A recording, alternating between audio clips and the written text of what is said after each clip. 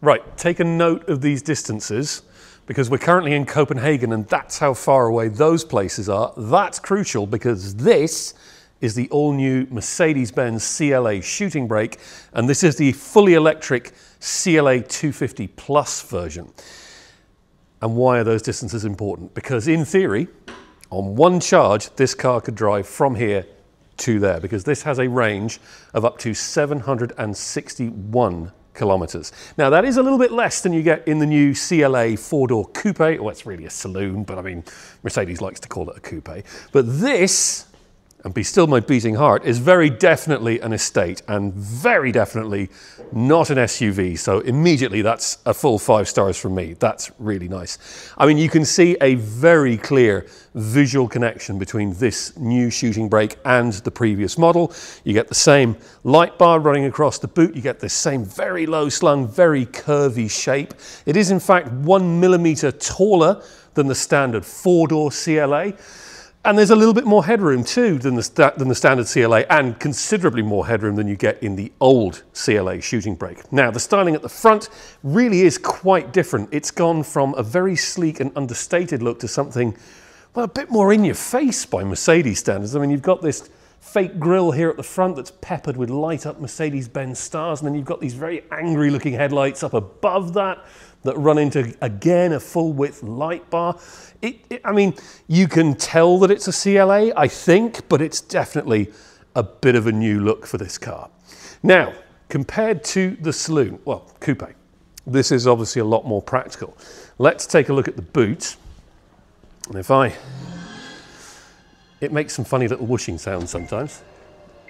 Electric boot lid, of course. Now, up to the luggage cover here, you've got 455 litres of capacity. If you fold down those back seats, you've got 1,290 litres, that is. And in the front, in the nose, the front boot, you've got another 101 litres. So you can get your charging cables in there and probably quite a bit of shopping as well. So that's all good. But we do need to take a quick look at the interior. It's basically the same as that of the standard 4-door. There are a couple of interesting tweaks and some new bits and pieces that we can take a look at. So here inside the CLA shooting brake, the dashboard is basically the same as that of the 4-door version. You get this big triple screen layout with this passenger screen on this side. That's an optional extra, but it's quite a cool optional extra because not only can you get streaming services and so on, the usual music streaming, you can also get even Disney Plus on this one, but you can also download games and wirelessly connect your Xbox or PlayStation controller, the one you'll have to steal off your kids, to play games while you're stopping and charging. Not that you'll be stopping and charging for very long, because thanks to 800 volt charging, this car can recover more than 300 kilometers of range in just 10 minutes of charging if you can find a charging point putting out 320 kilowatts. Incidentally, it has to be an 800 volt charging point at the moment, because this car is compatible only with 800 volt charging. It can't charge from the older 400 volt chargers, which is, sorry to say, most of the chargers in Ireland. There is apparently an update coming that will allow it to charge from older chargers, but it's not going to arrive just yet. But then again, this car doesn't arrive until well into 2026 for Irish customers, so it's probably not going to be a major problem for us. I have to say, it's a very impressive looking dash, complete with these light up air vents.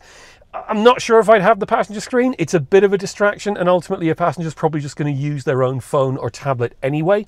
But it's certainly impressive looking. There's a camera in here, incidentally, which is both a selfie cam, if you want to take a selfie while you're out and about.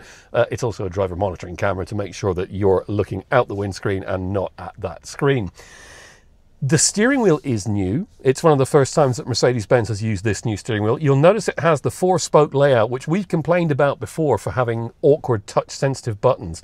Now, while there are still some touch-sensitive buttons here, Mercedes has been quite good, and it's fitted some useful physical controls. And look, I can turn up the stereo there. That's much, much easier than it was with the old fiddly touch-sensitive ones. So one of the things that this CLA shooting brake has is a very big panoramic glass roof. It's slightly bigger than you get in the 4-door version. And it's also one of the first Mercedes to get electric shading on that roof, because you just press a button on the dashboard, and as you can see, the roof closes. And then you can open it up again. And also you get these cool little funky Mercedes star motifs on the roof, and it's heat absorbing. In fact, it absorbs more heat than you would get with a normal glass roof and an electric sunblind, so that's very helpful as well. And also there's ambient lighting built into the roof too, which is a nice little touch. So yeah, it's quite a cool interior, this, and thanks to it being a shooting brake, it's also quite practical. And given that extensive electric range, more than 760 kilometers, this is starting to look like a pretty practical car. Well, thanks very much for watching our quick video preview of the new Mercedes-Benz CLA Shooting Brake. Don't forget to head over to CompleteCar.ie to check out all of our reviews, including reviews of the new electric CLA and every new Mercedes on the Irish market, and indeed every new car on the Irish market, and a few classics thrown in too. Do please remember to like, subscribe and leave a comment, and we'll see you again next time.